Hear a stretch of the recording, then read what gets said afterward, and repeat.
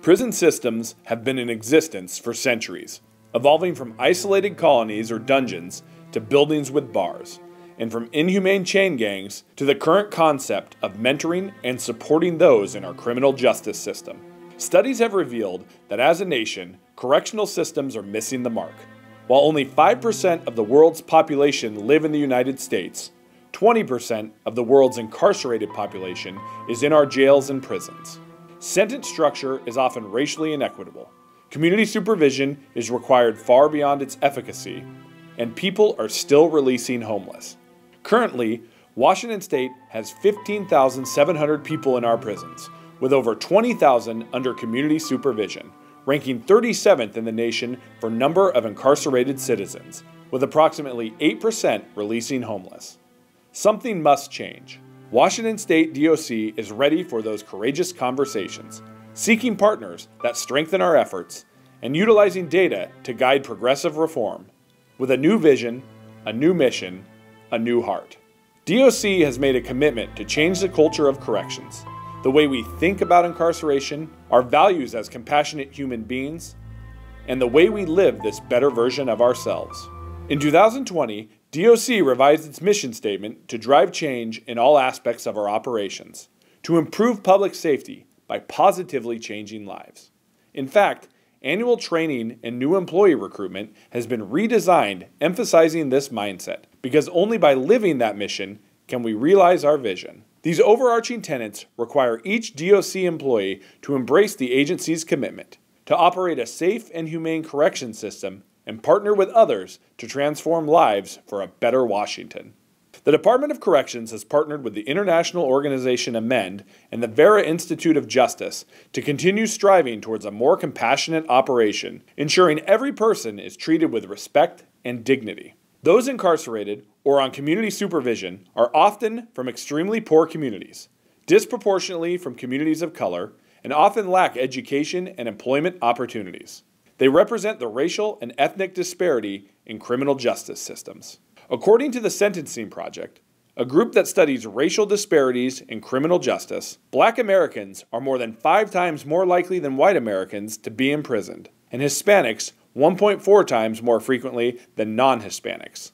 Black individuals make up 4.21% of Washington State's population, but nearly 18% of those in our prisons.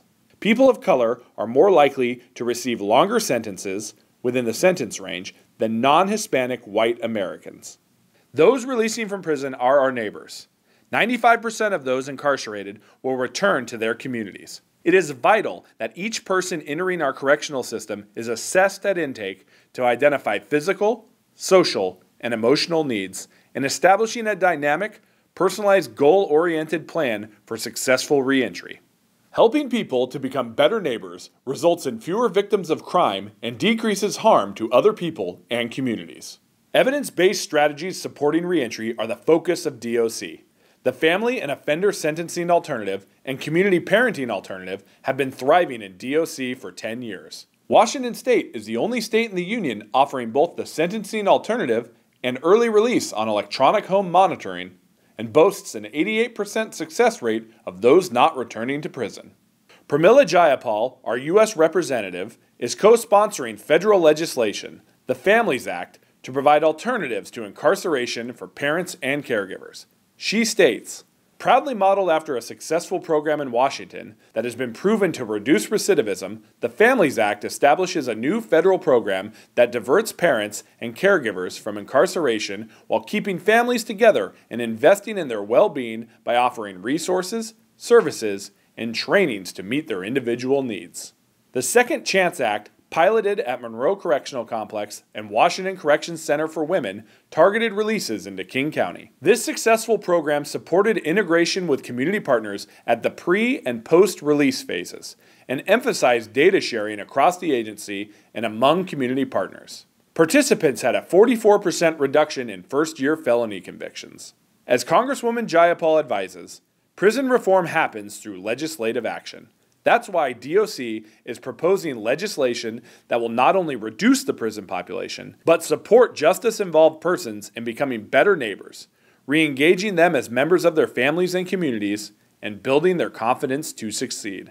DOC's charge is specifically to provide custody over those convicted and sentenced to prison by the courts, based on laws and criminogenic evidence, not to determine who are incarcerated or their sentence structure.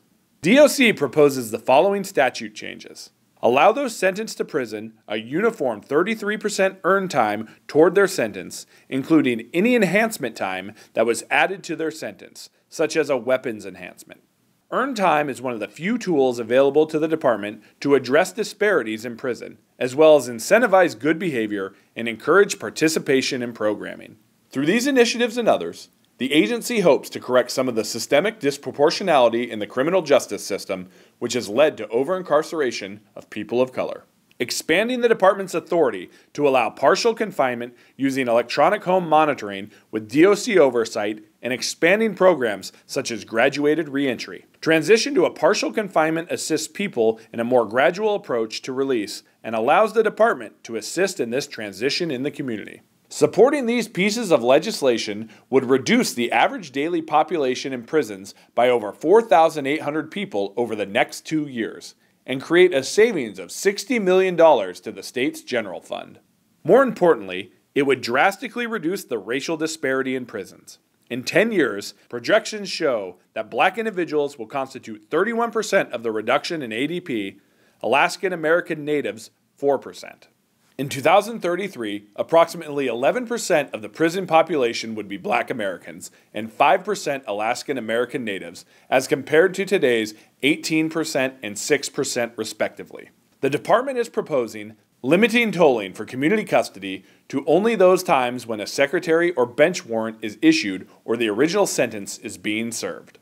The current system for tolling is complex and has a high potential for error and has no evidence of creating better outcomes for those supervised. The funds used to manage the tolling tracking would be better utilized, supporting a successful transition to the community. This proposal would decrease the ADP by 501 and save $5 million over the next biennium. Limited tolling is recommended by the Sentencing Guidelines Commission and the Criminal Sentencing Task Force. Community supervision reform also affords the opportunity for a more successful transition back to community and could decrease prison population, as 39% of those in prison violated their court-ordered supervision and are reincarcerated. We want to invest in a new approach to community supervision. The governor's 2021-2023 proposed budget addresses reinvesting in such strategies to provide increased support to individuals on community supervision through expanded funding to community providers, increased staffing for case management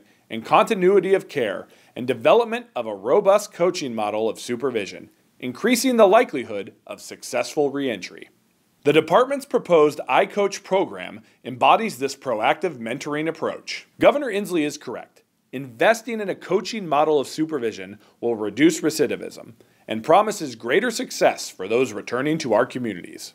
Investing in safe, comprehensive healthcare is also essential, especially for those incarcerated. Healthcare is expensive, but it is the obligation of our state to ensure quality healthcare is accessible for those under our jurisdiction.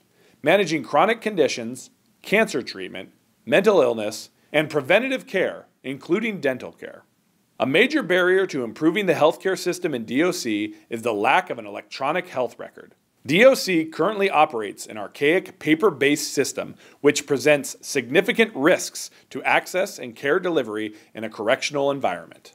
DOC is requesting funding to move forward with an EHR that will improve timely access to care and patient safety, coordinate care across disciplines and facilities, provide a pharmaceutical management module, and allow the transfer of patient data to community providers to ensure continuity of care upon release. Primary care services are provided at all 12 facilities. Outpatient clinics see hundreds of patients per day. Most are equipped with digital radiography, optometry, and dental suites with digital panoramic X-ray. Our 6 infirmaries provide 24/7 care and are equipped with community standard hospital beds and biomedical equipment. Comprehensive mental health treatment is provided for those struggling with mental illness. Currently, nearly 1/3 of our ADP have a mental health condition, with 26% in active treatment. Addressing behavioral health needs will reduce the caseload for therapists and psychiatrists and increase favorable outcomes for these incarcerated patients. It is imperative that the agency acts responsibly, bringing about meaningful change and sustainable operations.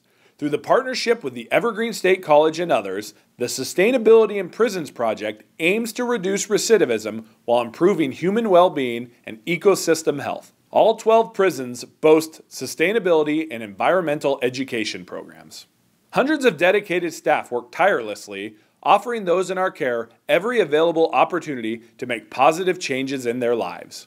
While DOC has enjoyed some success, change cannot happen without understanding and trust. DOC understands the importance of informing practices through a diversity lens reflecting the needs and differences in gender and non-conforming persons, taking into account that the majority of women in prison have experienced violence in their lives.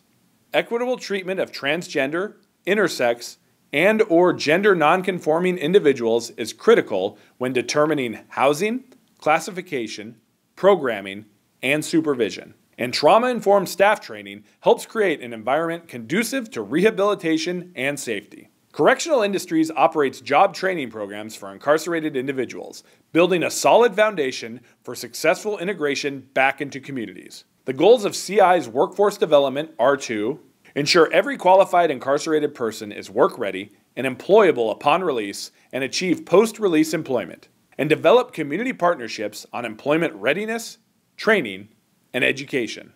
Research shows that incarcerated individuals are 48% less likely to recidivate if they've had access to college courses prior to release. Therefore, DOC is seeking funding to provide educational psychologists to screen students for learning disabilities, secure internet access for online post-secondary education opportunities, and purchase computers and other technology mirroring the community learning experience. Secretary Sinclair co-authored an article regarding secondary education in prison and the value of Pell Grants to help make a college degree possible, even during incarceration. Education is the primary means of upward mobility in our society. Research shows that removing the federal ban on Pell Grants for people in prison would increase employment rates among formerly incarcerated students by 10% on the average. These benefits help reduce poverty and shatter cycles of involvement with the criminal justice system. It takes courage for justice-involved individuals to step back into their communities. It takes courage for communities to welcome them home and provide the necessary services they need to become better neighbors. It takes courage and commitment for DOC to step forward, reach out, and lift up those in our custody, but it is our duty to strengthen their pathway home.